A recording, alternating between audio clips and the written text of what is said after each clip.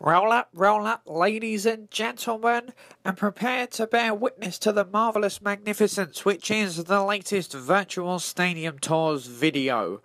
Please remember to keep your hands and fingers off of the screen at all times to avoid impairing your viewing pleasure. Thank you very much for watching. And so today we are taking a look around the Saputo Stadium. That's right, it is the home arena of the Montreal Impact of the MLS, the soccer side of football if you're from Europe. And as always for you, the first fact I have for you on this arena, on this stadium, is its overall capacity. And I can tell you now that this stadium currently holds just over 20,000, so around 20,800 people when it is sold out. But it hasn't always held more than that. When the stadium was originally built and opened in 2008. It was broken ground in 2007 in April and opened in May 2008. But when it was originally opened, it was only open with a capacity of just over 13,000. However, when Montreal Impact was granted acceptance into the MLS, that's the American official professional soccer league, in 2012, they adopted this arena as its stadium, and in so doing that, they increased its capacity by 7,000 up to 20,000 overall capacity, which is where it sits now. Those renovations costed around 23 million Canadian dollars, which brought the overall cost of the stadium up to around 40 to 47 million Canadian dollars. When it was originally built in 2007, it was at a cost of around 19 million Canadian dollars, with 7.5 million of that coming from the Saputo family, who are the owners of both the arena of the stadium and the Montreal Impact soccer team. And the rest came from a bank, so it came from financing on a 25-year loan.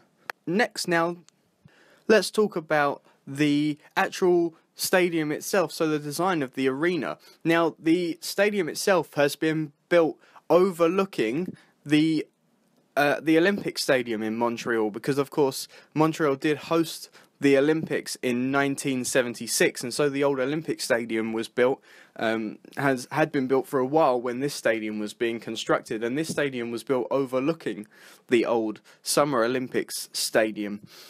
Which is why one of its sides is actually quite a lot lower than the other three sides of the arena, is so that you can get a very nice expansive view of the Olympic Stadium, even when you're inside this arena. And part of that, to help that vision become a reality, is the fact that only a very small amount of this arena is covered by a roof. Only around 6,500 of the 20,000 seats are actually covered, so if it rains and you're watching a football or soccer match in this arena, the likelihood is you're going to get wet, unfortunately. Okay, let's move on now and talk about the playing surface of this arena. And from its conception, from when it was actually built in 2007 to 2008, this arena has always had a natural grass playing surface.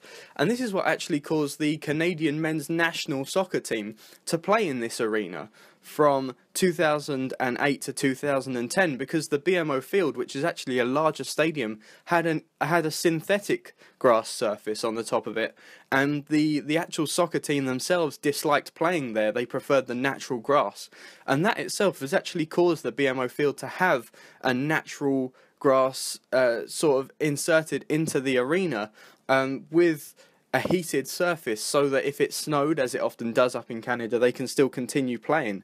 And the surface they have in the BMO field now is actually incredibly reminiscent of the sort of thing you would find in professional football or soccer leagues across Europe, with a sort of mesh of synthetic and natural grass with underheating as well, so you can play in pretty much all conditions. So anyway, now let's go on and talk about the ticket prices in this arena, and this will actually be the last fact I have for you today. And if you want to go and see a soccer match in this arena, depending on where you want to sit, the ticket prices can cost you anything from 25 Canadian dollars up to around 85 Canadian dollars, with obviously more expensive tickets for special football matches.